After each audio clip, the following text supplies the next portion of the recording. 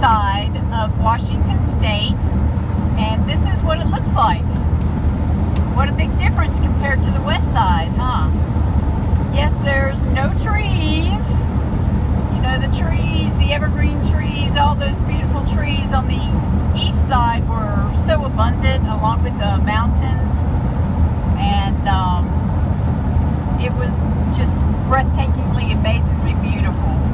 Now this is a beauty in its own right, because on the eastern side it looks like there's a lot of vineyards and farmlands, and so it's a very productive side, just different.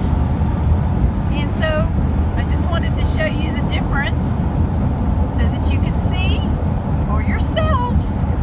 This is quite interesting, and I like it. I like seeing all the diversified things about states, and yeah. The east side of Washington State. There you go.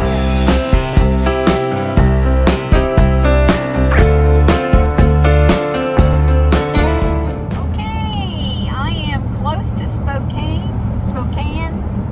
and we have trees again.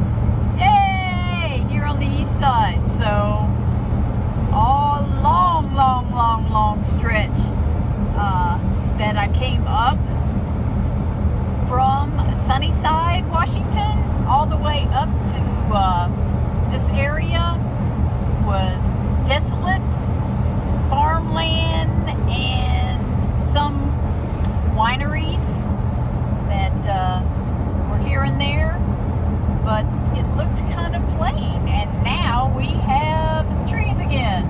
Just thought I'd share it. Isn't it pretty? Washington State, gorgeous state. Hi everybody, this is Beachcricket, and I am still in Washington State enjoying the beauty of everything here in nature.